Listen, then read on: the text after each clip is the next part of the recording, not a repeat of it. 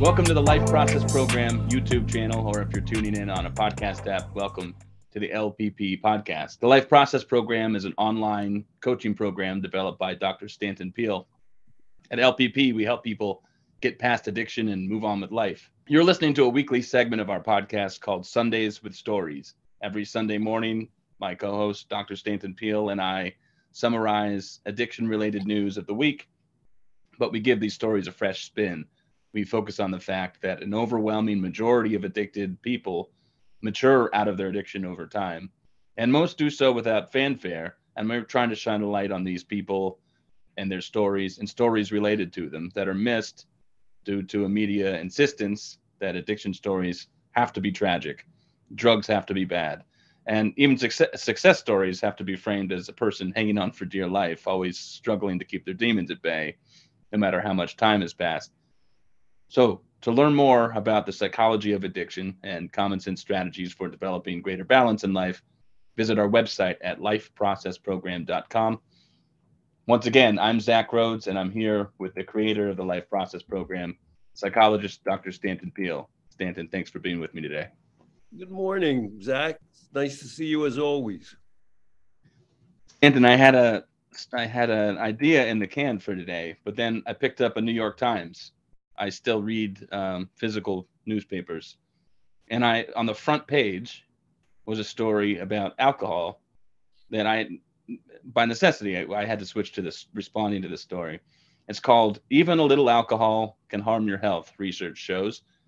Now, I know that you are, since you're always sort of scanning for articles and sources about this issue, you're constantly fielding and trying to absorb this information and then spit it back out in a way that's meaningful. And it's always. So this is nothing new to you. It just happened to be just the tone of this article, and then a contradiction made it very interesting to me. Still not by no means rare. So here it is. Here's a sneak peek at what the article's about and what it entails, and the contradiction that I saw in the article. The overall claim, at least the tone or the narrative, seems to insinuate even moderate alcohol intake is going to lead to liver deterioration or cardiovascular health issues and some kinds of cancer. So it's bookended. At the front of the piece is this line several times that even a small amount of alcohol is bad for health. And it made sure to say, despite what research you may have been listening to or reading or absorbed that says, you could drink in moderation and things could be good. No. You need to refrain from that line of logic. But at the end, I think that there was a heroic effort on the part of the journalist, Dana Smith, to ask people, all right, so what should people do? And no one could say, you should abstain from alcohol. Everybody said, well, it's a piece of the puzzle. And, no one's going to say, stop drinking altogether if you're living basically healthy. So I thought that contradiction was interesting in and of itself. I have a task for listeners or viewers of this program. So for each of the claims from the article that I'm about to throw out there, ask yourself, and we'll guide this one, compared to what, whatever the claim is, say compared to what, and then is that claim true in the first place? So we're gonna practice this. The first claim: alcohol causes liver damage. By the way, they're talking about no distinction between excessive drinking, which by some standards is something like 2 or more a day for men and over 1 a day for women drinks. Excessive drinking is bad for your health, but even small amounts of alcohol can lead to liver deterioration. So they're trying to say, you might be thinking of liver disease as, if you're a heavy drinker, excessive drinker. No, not just an excessive drinker, any alcohol. So my first question is, okay, if you drink anything, then you're likelier to get some sort of liver deterioration or disease. And I'm trying to compare that to other things that people do. Like, does over-the-counter medication like Tylenol, Advil, cold medicine used too frequently, does that hurt your liver? do prescription medications that doctors give you that are perhaps life-preserving in some sense. I'm talking about iron for anemics, or meds that people take for their heart, too many supplements, salt, sodas. These are all things that we intake all the time as a population, and there's no laser focus on too much salt, too much Advil, too much anything, not in the way that there is about alcohol. So the question is, are these things by themselves, are they ever the sole focus of researching or reporting? I mean, maybe they are in research, but certainly not, barrages of articles about them. And the last thing I'll say about that is drinking alcohol is a social activity. It's relaxing. So is drinking in moderation, with the ability to relax and socialize, is that better for you and your liver than abstaining and being anxious or being impaired socially? Like, let's grant, even if it's not true, that any alcohol causes liver damage. What are you weighing that against is my question. They did the first international study of the effects of alcohol. It's the Comprehensive European Study of Alcohol Use. And they divided Europe, into 3 zones: Northern Europe, Central Europe, and Southern Europe. Northern Europe consumed the least alcohol, Central Europe an intermediate amount, and Southern Europe, which means Portugal, Spain, Greece, Italy, the most. Then they measured alcohol-related mortality, and the greatest contributor to that was cirrhosis. Which sector had the lowest cirrhosis level? Drinkers had the lowest. The Southern Europeans had 1/3 of the level of alcohol cirrhosis, men and women. Men had like much more, but it was still 1/3 exactly. And in Northern Europe, they had the most, and Central Europe was intermediate. You don't spend a ton of time in Europe, but do you have any thoughts about why that may be true? Well, there's a way that people drink in those different sections of Europe. I mean, one is to enhance life and to supplement other things people are doing in life, and then there's a way of drinking that's that's meant to that's irresponsible. That's a whole nother section of life. There's life, and then there's drinking to get away from life. One form of mortality is accidents, and they have much lower accident levels, which that you can sort of register in your mind. Right. If you don't go out on a weekend and get really drunk, you're going to have fewer accidents. That's easy. But there's actually, even though they drink more alcohol, if you actually count it all up, in Italy than in Norway, they actually have significantly less cirrhosis. And how does that work? And it sort of gets into your common sense way of thinking about it. If you're drinking alcohol in a moderate setting, in a relaxed setting regularly, that'll add up to a certain amount of alcohol, as opposed to going out and blitzing yourself, often with a lot of hard liquor, in a really intense drinking episode. One of those things has to be less healthy than the other. And everybody in the world knows that. Because when you say, well, normal people read this and they sort of think, well, if I drink some wine at dinner with my wife and maybe even with my children, if I'm Italian or Jewish, that just can't be unhealthy. It's been done for centuries, and it doesn't jibe with sound. It doesn't seem unhealthy given what I know about life.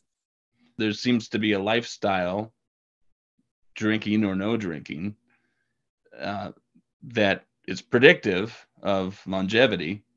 And at the same time, there's proof in the pudding clarification of, well, there's lower cirrhosis in places where people drink more people drink, but perhaps drink differently than places than and they elsewhere. even drink the country drinks more overall because there's more people drinking regularly. So Right. that adds up to less liver damage, and in a way that makes common sense to everything you as a human being know about health and behavior, that you would just tell your child, well, if you drink moderately in a positive setting and you have food and good convivial connection, that's healthy. So the Times would respond to that. They're trying to get away with something, and they're saying about a fifth of people with impaired liver function are people who drink moderately. Well, the rest of them, okay, it's excess. And the Times nor its interviewees didn't specify what else is happening in the lives of that 1/5 of people. So just one last add-on: were they smoking? Were they obese? Were they taking too much iron, supplements, over-the-counter drugs? Just the correlation that even though 4/5 of people who were drinkers who had liver damage, well, there's also this 1/5 who are moderate drinkers, ipso facto, but nothing else about lifestyle. This piece could be called "Let's Ignore Lifestyle and Focus on Alcohol." Well, even And the before second, that point, if somebody came to you and said there are only a small percentage of people are heavy and over drinkers. If somebody represented the data that you just said and said 80% of cirrhosis, liver damage occurs for heavy drinkers who were also right, who are an extremely small percentage of overall drinkers, then that's going where you're going. What comparison you're making, right. Your mental note is, oh, I shouldn't be a heavy drinker. That there's only a very small likelihood of me getting liver damage, and people do get liver damage. That happens. That's highly unlikely.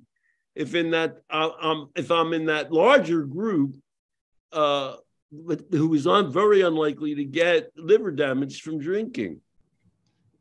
Claim 2, the big hammer over the head of alcohol at any level is, the claim is any amount of alcohol at all can lead to cardiovascular illness, such as AFib, high blood pressure. Now, you're going to talk about data that precisely refutes that. And so this is a bugaboo of yours. Well, we don't have to ask the compared to what question anymore. I think we covered it once. So when we're asking, okay, there could be risks associated if you grant that logic.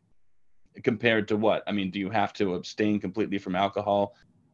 This is something that came, if this is a Canadian source. About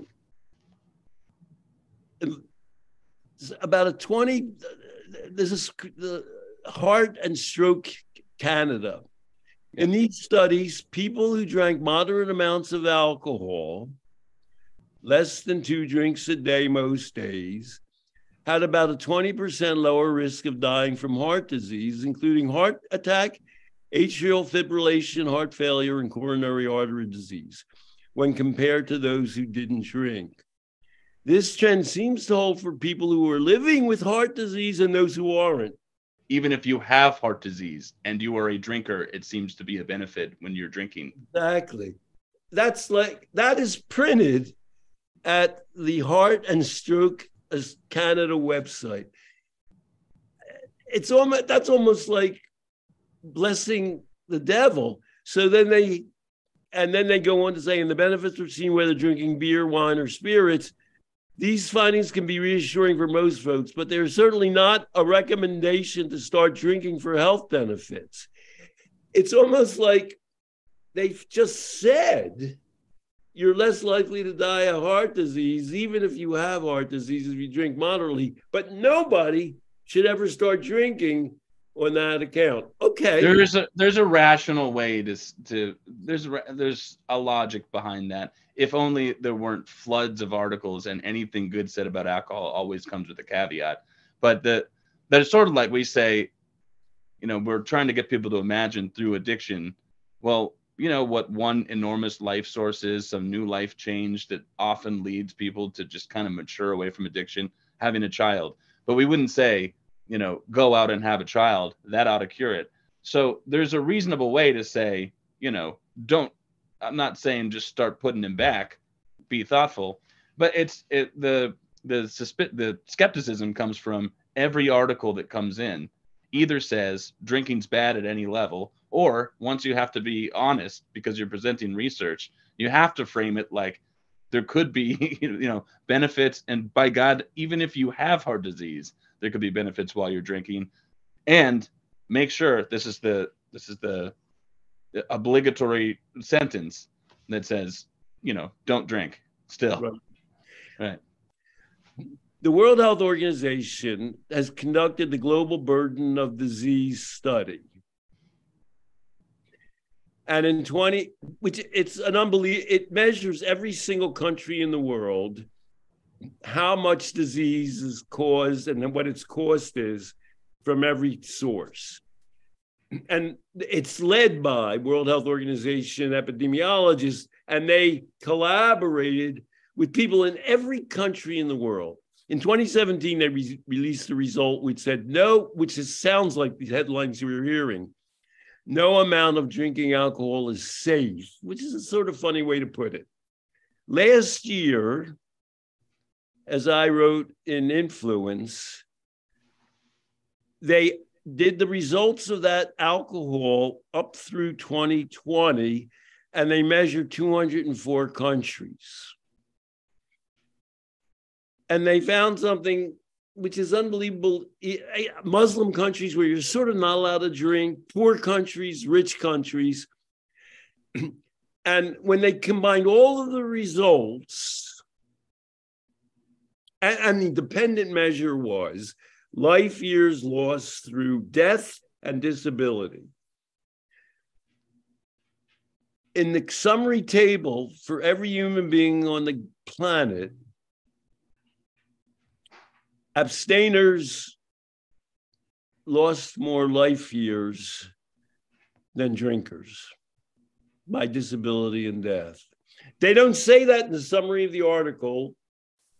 They don't say that even in the data analysis. They say alcohol results vary by gender and by age. Women and men differ, and different age groups vary. Between 18 and 40,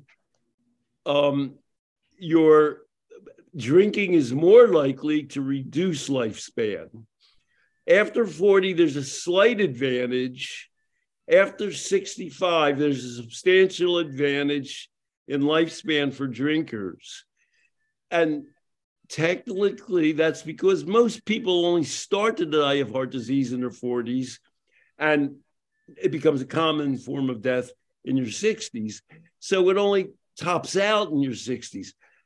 But then on the other hand, you're probably only a moderate drinker in your 60s if you were all through your life. So when they combine the entire Michigas, they found that people over the entire world population who drink between 1.5 and 2 standard drinks a day, at that point, only then do they become as likely to die or lose life years as lifetime abstainers. Drinking on the lesser side of that means you'll outlive a lifetime abstainer. By the way, technical question, why do they compare it to lifetime abstainers, do you think? Lifetime abstainers haven't had a drink, so you got a control there. Well, all public health recommendations in America say you should drink less when you're older. The World Health Organization found that for people over 60, the greatest benefit for men and women, the greatest benefit and least likelihood of losing life years were for people who drank close to 3 drinks daily. I mean, it's like saying don't eat broccoli when you're over 60 because of the risks of choking. It's like, it really is like their advice is deadly advice. NBC had a special about cancer labeling for alcohol. All right, now I'm going to do some heavy quiz questions. And they interviewed a woman, Mensimer, who wrote a cover story for Mother Jones magazine, which said that alcohol research was lying because it compared abstainers, people who've quit drinking. It was a remarkably ignorant article. She was interviewed last week on NBC about whether they should label alcohol as causing cancer. I'm the only person in the world who knows that she's changed her story. She claimed in the article that most research was sponsored by alcohol manufacturers. In the interview, all she said was we should put that label on alcohol so people will be cognizant, which is, she's changed her story. Her story's wrong. Right.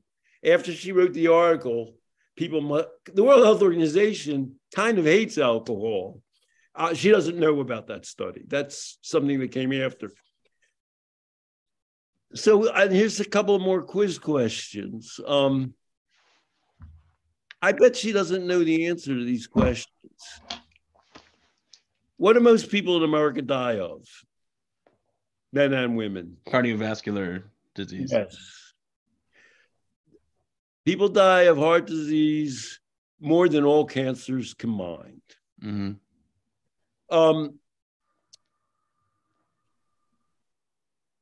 What is the largest source of death by cancer for women? Nobody knows the answer to this. It's lung cancer. People say breast cancer because that's what they all say breast cancer, and sometimes people say breast cancer. I've heard people say this is the largest killer of women. That's actually very rare, even among as far as cancers go. 10 times as many women die of heart disease as breast cancer. And we're not in favor of breast cancer. And if you have a breast cancer gene, who knows what that means for you? The main claim is that the danger of alcohol comes from the fact that it enhances cancer. The idea that alcohol causes, nobody claims alcohol in moderate amounts causes heart disease. Nobody. Some people argue that, many people now argue that the claim that moderate drinking reduces heart disease, they'll question that thing. So that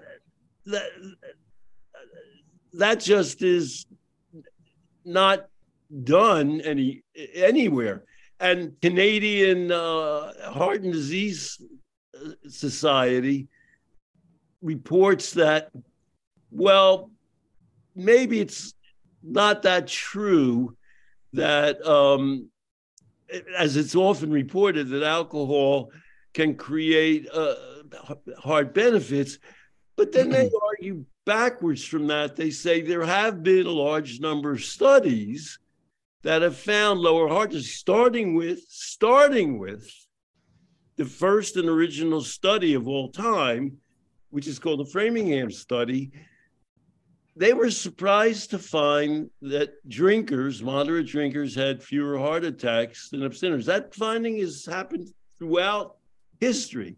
And so the anti-alcohol forces mainly warn against that.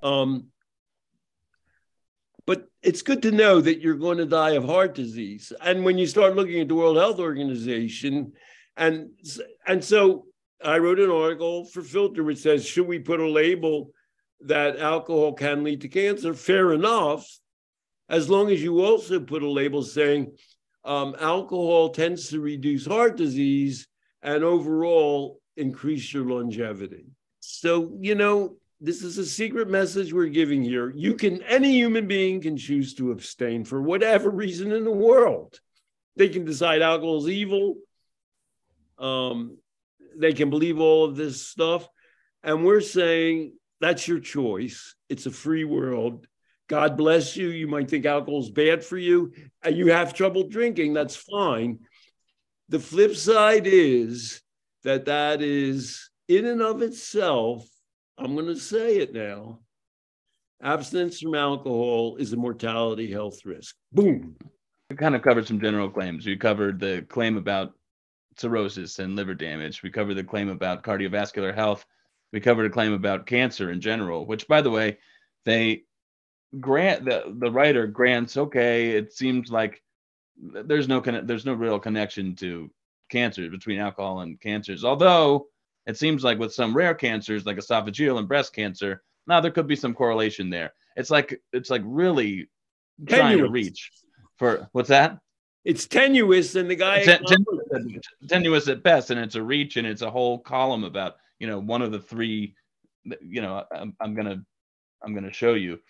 So I'll just skip to the end. There's a contradiction at the end of the article, despite the title and despite the entire push throughout the article to shine a light on this toxic nature of drinking at all ever, which he really wants to hammer that point home. The last two paragraphs, even with a valiant effort to try to get people to say otherwise, I can only imagine the questions that were asked.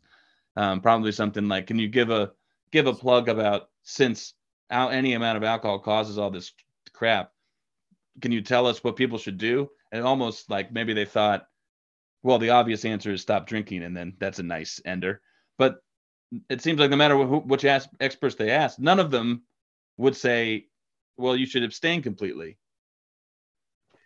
No, they said they actually had to say, none of the experts we spoke to suggested abstaining completely, unless doing so you think is helpful, especially with alcohol use disorder, or if you're pregnant, you should abstain while you're pregnant.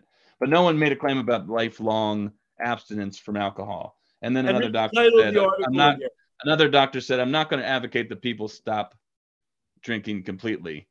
Dr. Koob said, "We tried prohibition. It didn't work.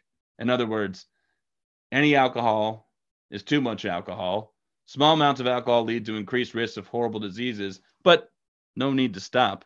And so you have to, when you read an article like that spins in all different sorts of dimensions of messaging, you have to wonder how reliable it is and where exactly they're coming from. And it's almost like, I think I've mentioned this before, it's sort of like original sin to laud alcohol and to say that you can, and anyone can get away with saying you should do it less.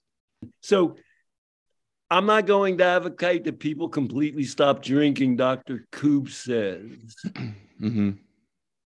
The last paragraph admit none of the experts we spoke to suggested abstaining completely, unless doing so helps with alcohol use disorder or you're pregnant. So that's it. We agree with that. If you decide that you're a person who can't drink safely, you're allowed to quit drinking. God bless you. And being pregnant is a whole other cat of caboodle. Other than that, they don't recommend to anybody that they abstain. Now read the title of the article again. Just even a little alcohol can harm your health, research shows.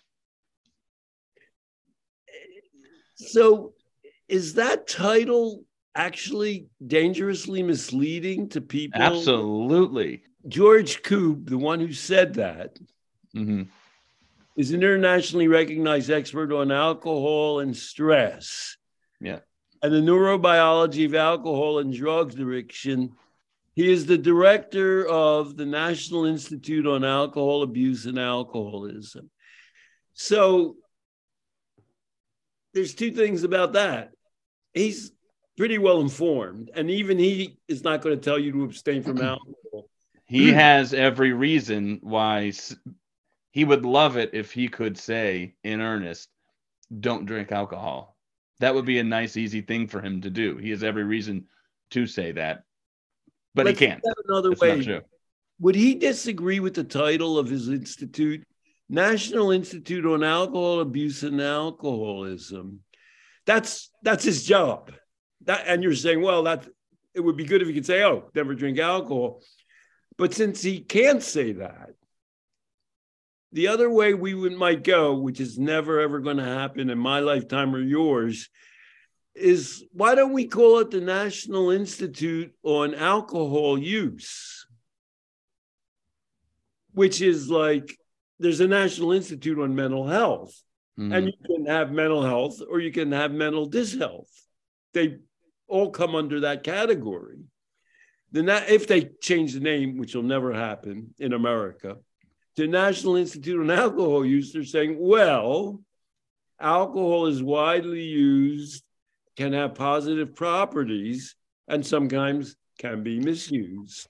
Dr. Koob is the director who wants to cover those range of outcomes and to encourage America individually and as a country towards the positive side of that spectrum. That would be like a normal human being public health way of thinking. Well, that's sort of what I'm saying, is that Dr. Koob, in all likelihood, doesn't consider or doesn't worry about the contradiction between his own title and his statement in that article. Then the author of this article worries about the contradiction between their title and Dr. Koob's statement.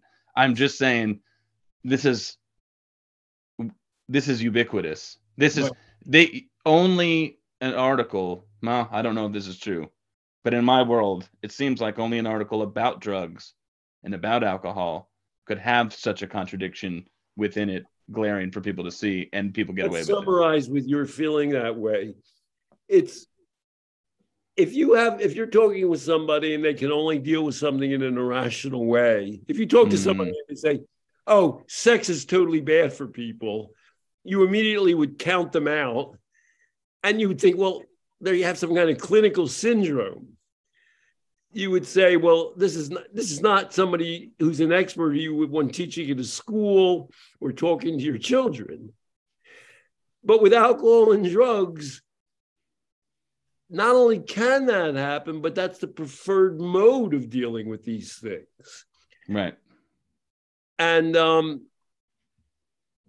we beg to disagree with that's the best way of going about it. We like to offer an alternative way of thinking, which hopefully we made the case for today. And it's a part of our life process program. All things can be done in positive and negative ways. And sex happens to be one of the topics that we deal with. And people do have problems with them. There may even be people that should not get involved in relationships, conceivably. Abstinence is one part of the spectrum, but it is not the dictated part of the spectrum. So I plucked this story out of the air almost like I plucked a dollar bill from one of those cyclone machines on a game show. And but I figured, why not this one?